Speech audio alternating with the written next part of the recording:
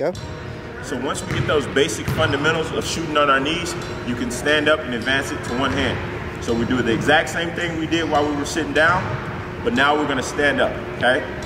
So we wanna have that slight knee bend when we go up, hand under the ball, bring it up to our shoulder smoothly, flick, and follow through. So the ball's gonna go straight up and straight back down. So here, straight through, the ball goes straight up, straight back down. Do 5 reps each hand.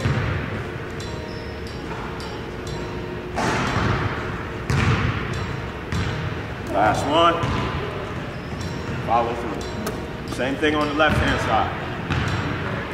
Bring it up, follow through. Down, up, follow through.